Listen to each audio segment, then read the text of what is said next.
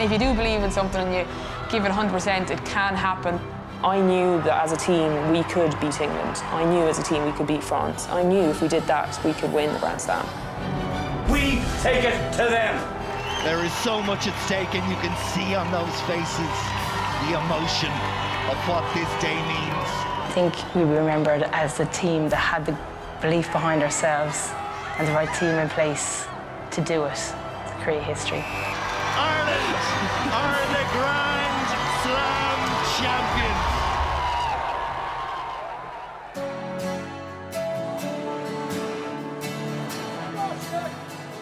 Very tight game. There was new combinations, a couple of new girls in new positions, and yeah, it was tight and worryingly tight. I've been playing with the national squad for a few years now, and I'd never actually won in Wales, so we knew kind of going over that it was going to be really difficult, but we didn't play well at all. She goes for the line and gets in for the try. Rosie Fletcher, and Wales are back in it.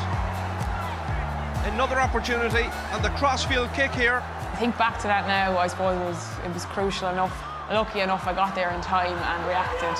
If that had been 0.5 seconds later, something equivalent, that would definitely have been a try. I suppose it set the tone for the whole campaign, actually, those type of things, because I think for years and years and years we've been building towards what we've just achieved, and it always does come down to those small little margins and those small little things, so yeah, it kind of definitely did set the tone.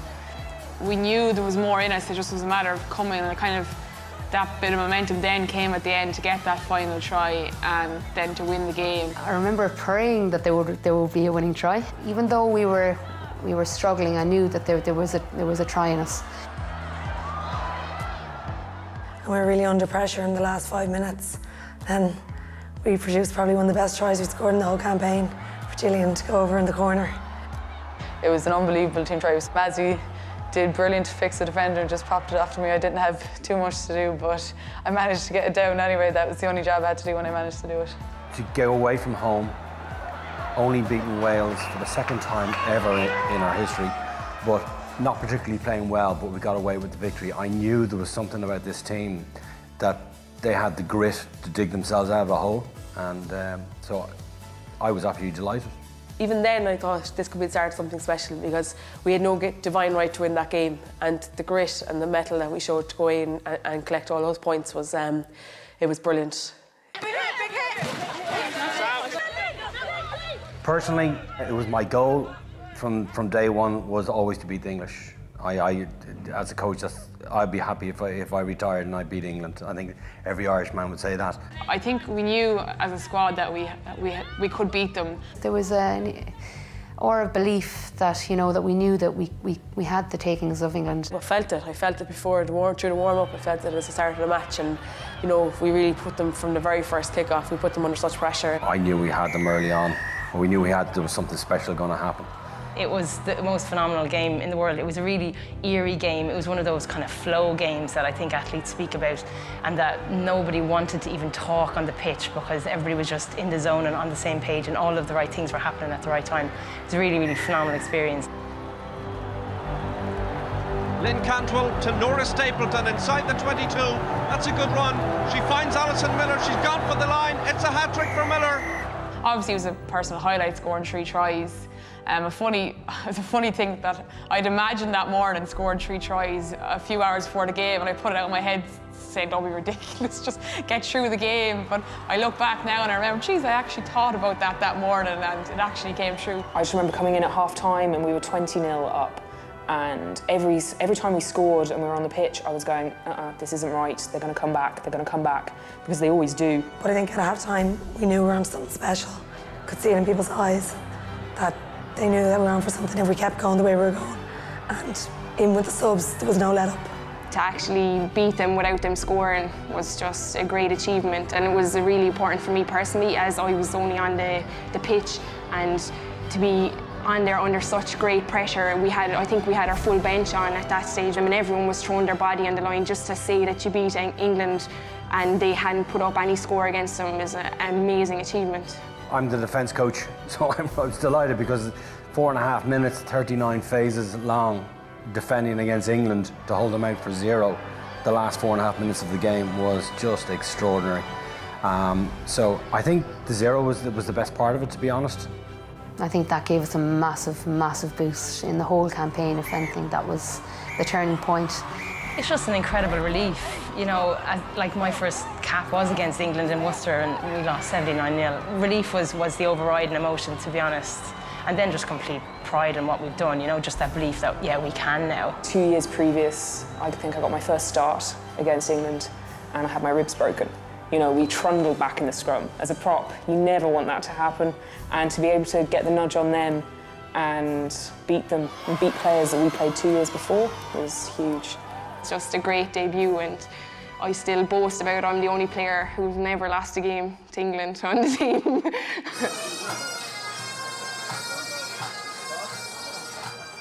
And then a Triple Crown suddenly came into play and it came on us really quickly. And the girls, you can see in our first 20 minutes, I think we had some like seven or eight unforced errors. And that's just not us. The girls were just very, very, very nervous. I suppose at that stage, there was pressure on us, but we were putting pressure on ourselves. And it kind of told in the first half performance over there.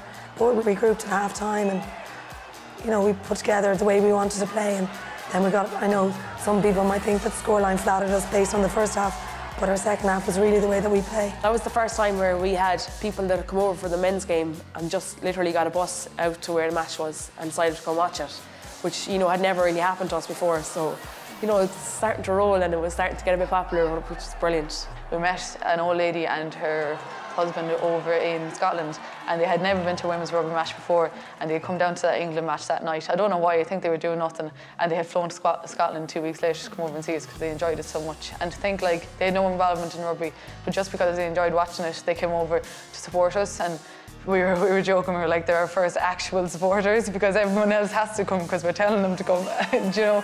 I used to go over to Scotland myself to support, so I remember going over and you'd be delighted with the win over in Scotland, but this was something extra special. It was a Triple Crown. It was us saying we're here and we're ready to take on big nations.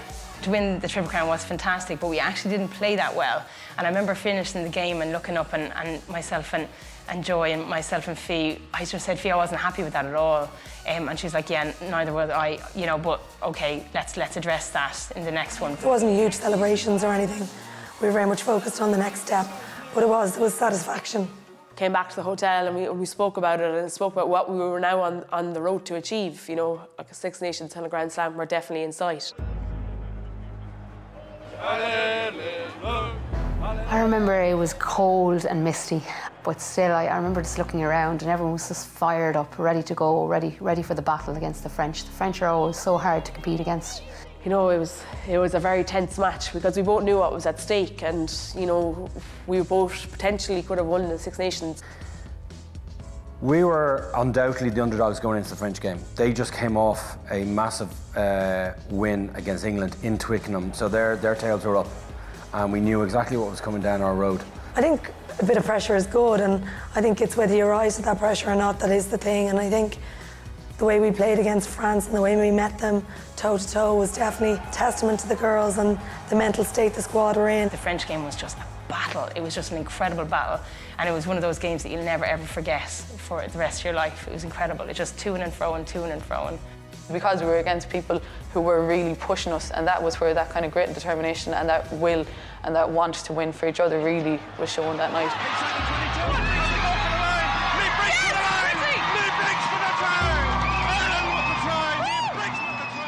I've never heard such noise in my life, and that, I think, galvanised us. And like I said, we built on that. Once we settled in, I started ticking over. I think at half-time, I knew we were going to win. My belief never wavered. I was like, okay, it's my turn now. And I had Spence and I think Siobhan behind me. And I was just like, I'm just going. I didn't realise the try line was there. And then maybe when I was over the try line, I was like, that's the try line. I think we've scored. So it was pretty great. It was good. That was my first try, so it was good. On the far side of the pitch, and the ball has gone into touch. Surely it's time, it's time, it's time. And the referee has blown the full-time whistle. And it's Ireland who have beaten France by 5 points. What an incredible victory by an incredible team. We had to be on our toes, but, you know, we were delighted to get the win out of it. Growing up You know, the opportunity to ever meet the president of the country was always something that national heroes would do, and you know, these group of girls really are national heroes. It was amazing to see the support from our own government, and to see himself there, and on national, was it Women's Day as well. I mean, what else could you ask for? I mean, it was an amazing day, and it's one of the top memories that I'll never forget. I think I enjoyed the first 2 minutes of the victory, and the place going wild, and all I could think was Italy, you know, in X amount of days, and I went, how are we going to get these girls down and then back up again?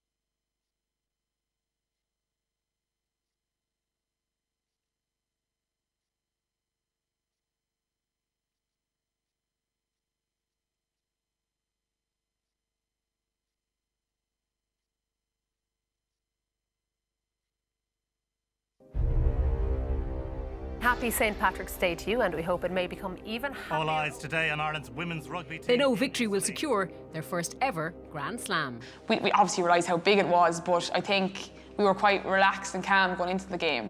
In the bus journey to it, there's 4 or 5 of us that sit down in the back of the bus and we tell jokes. Like, that's our routine, and it wasn't any different, to be honest. And everybody else was in their little zone, but we just tried to keep it as normal as possible.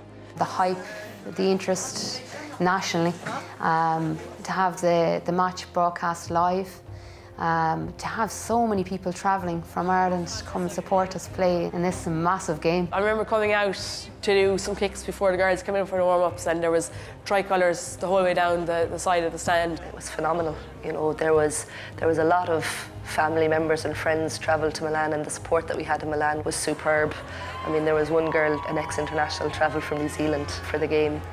When the girls changed her honeymoon to come over, and you know, just things like that. We make choices to be involved, but they make sacrifices to come and support us. You set the terms, they don't.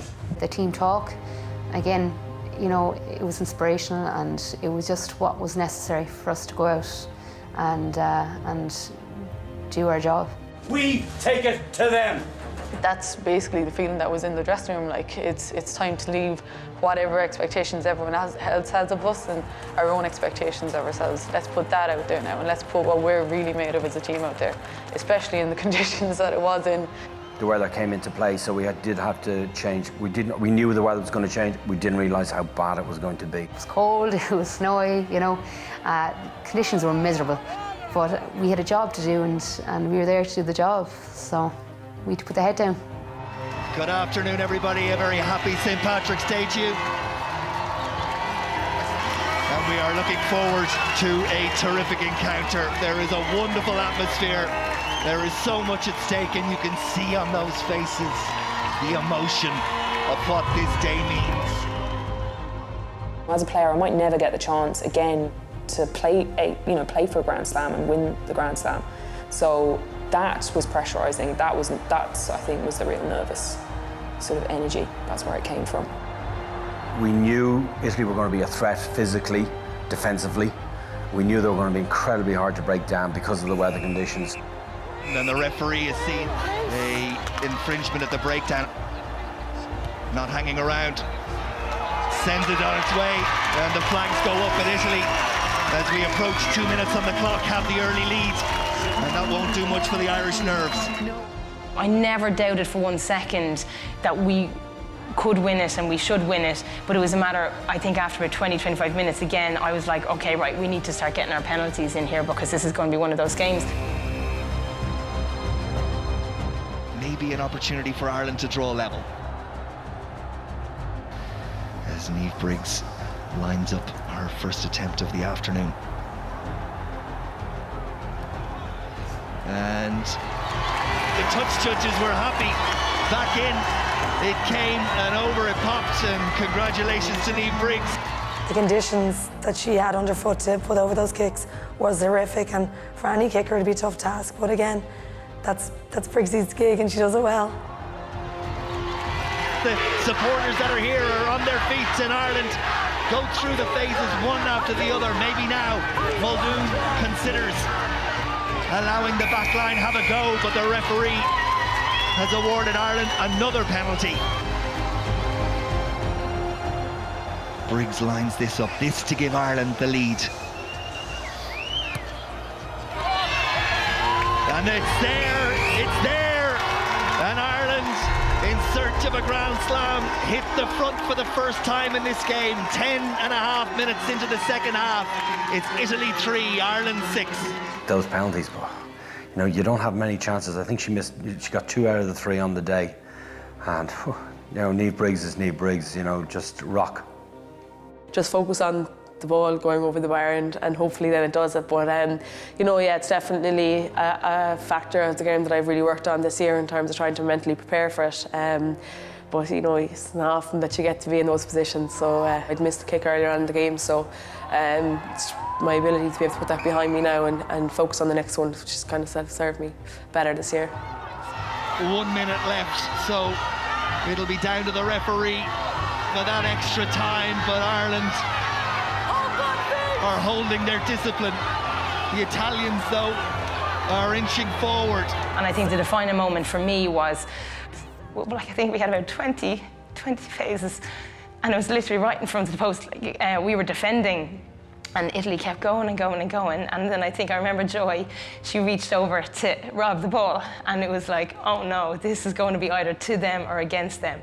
And we got it. Like, so the penalty was against Italy and for us, and I think that was the defining moment of the game. It was amazing. I remember I went in and I just wrapped my hands around that ball, made sure I stayed on my feet, and lo and behold, the whistle went. We got the penalty, and I remember just feeling so relieved.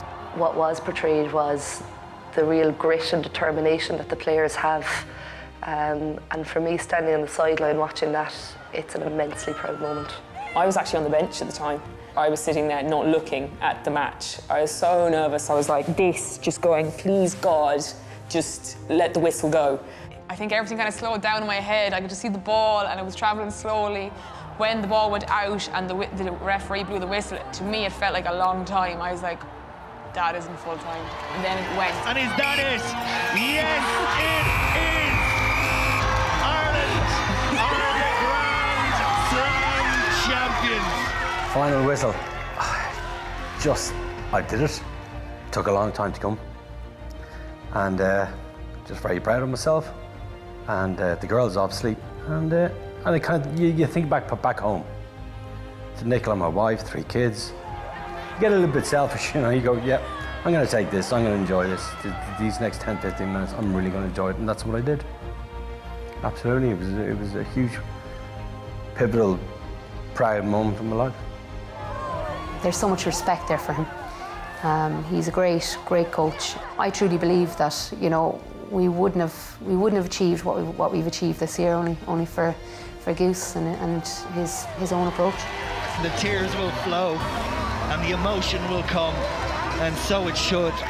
We bolted onto the pitch. I'd say that's as fast as I ran all season, was to get to the far side of the pitch over to the girls. Elation, I just completely burst into tears. Then going straight over to where my dad and my family were, and yeah, it was just, like, even now when I think about it, it makes the hairs on my neck stand up, because they're memories that I never ever want to forget. It wasn't pretty, but it was committed and it was courageous, and it is a wonderful day for Irish women's rugby. Then all the other emotions start to flow, like you've huge satisfaction, joy, you know, then you're starting to meet people, and their family and friends are so happy as well that you just suddenly are overcome with a whole array of emotions. I've always said this, you know, that it wasn't just the squad that was involved this year, and I think it's important that people realise that every single member that was involved in the Irish women's squad since the very first year that it was established, and that win was down to them, and you know, they laid the foundations, and we were there to celebrate. Ladies and gentlemen, boys and girls, Ireland the Six Nations champions for 2013. What a day. It was important that Linny and Joy Neville were with me as well. Like, everyone on the team has as much right to lift it, but, you know, sometimes I'm saying, what does the captain do? Like, without the girls, I'm nothing, so it was important they were beside me. It was amazing, bar a near concussion from Fiona Coughlin, who lifted the trophy for the first time, and she whacked me in the forehead, and I don't know if you realise, well, that trophy's bloody heavy, like. I'm like a unicorn. I had this big massive horn in my head, but yeah, other than that, it was amazing. And there's one picture that I keep on, that I have and I cherish and I look at the whole time, and it just completely encapsulates what it is. And it's just myself, Joy and Fee in the front with the trophy, and all the girls in the back, and every one of their faces tells a different story, and just, it's a hugely amazing, emotionally special thing. It's a phenomenal thing. I remember every second of the last 20, 15 minutes of that celebration.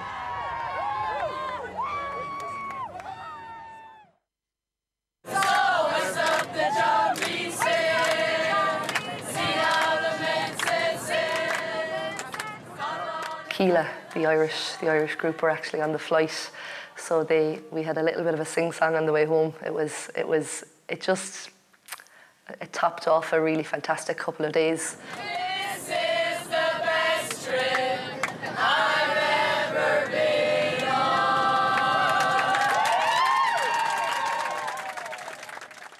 We had said goodbye to Lynn the night before when we were going to bed, because she was flying to London the next morning. She had to go back to work. I got into Gatwick at like 9 o'clock. I was supposed to be in work for 11. I literally got into the arrivals hall and I was like, what am I doing here? What am I doing here? So I rang my boss. She didn't pick up to ask her, could I not be there? And then I just went straight to the Aer Lingus flights desk and I was like, please just get me on the next flight home. So 500 quid later, I was on a flight. I was ringing my boss going, I'm not coming into work. And I was just there waiting for the girls to come in at 1 o'clock. So yeah, it was well worth it. Jeez, why would you miss that? That girl is a machine, and she is just the epitome of, she envelops the whole spirit of Irish rugby, Irish women's rugby, to a T. It was the first time I never had to show my passport going through security. It was, yes, Mr. Doyle. And the whole team were just rushed through, people carrying your bags and everything. I went, well, that was exceptional. We were told there was quite a big crowd out the front, and we were told just to be prepared, but nothing really prepares you for something like that. And my goal was always to, you know, enjoy the moment of walking out through with a bit of silverware. You know, it's the silverware that means everything to every sports person. And walking through those doors, you know, holding a cup up, that was my dream. And it happened.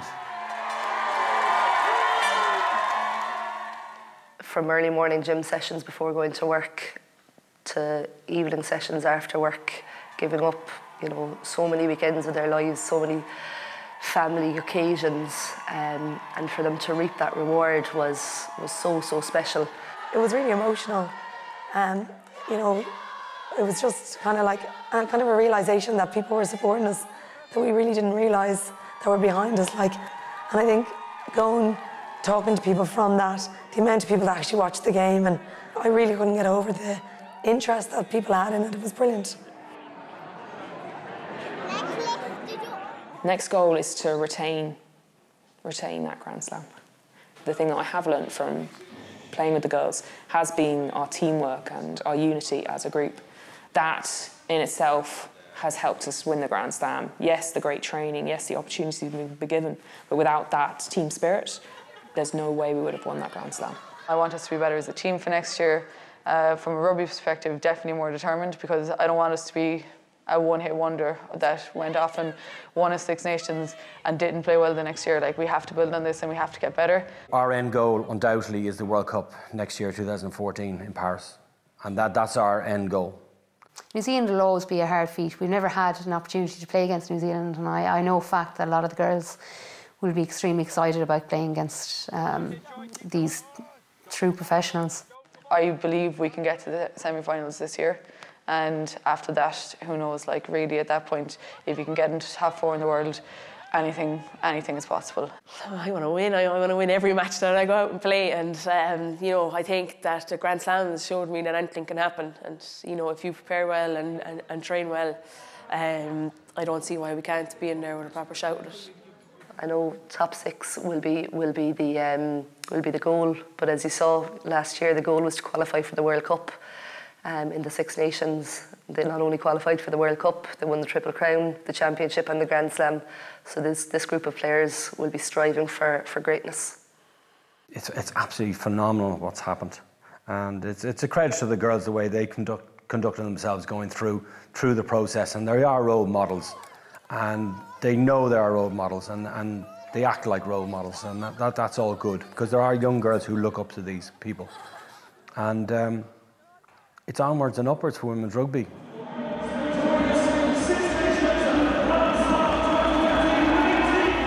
It's brilliant. It's brilliant to see that we were invited. We got to go to the corporate box and to be honoured with going out there at half-time. It was a privilege. Everything's been hugely positive. People's reaction to us getting awards, it's hugely positive, and I hope that it just changes people's perception of women in sport, not even just rugby players, but women in sport, and that we get behind women in sport a little bit more and get kids out playing. We're a sports mad nation, but I think we need to just get more people involved in sport as opposed to just being supporters. But I'd like to think that it's done great, huge achievements for women's sport. I think women's sport has to be backed an awful lot more going forward. A dream come true. I just get emotional even talking about it. I can't explain the feelings of winning a Grand Slam, putting in so much hard work, to have people know that there is a women's rugby team, and to see young girls wanting to play rugby. For me, it's just a dream come true, and long may it live. We've given so much to it. You know, I've given a decade of my life to try and achieve this, and to actually do it, I just know the effect that it's going to have for other girls and other teams in the future, and it just means an awful lot.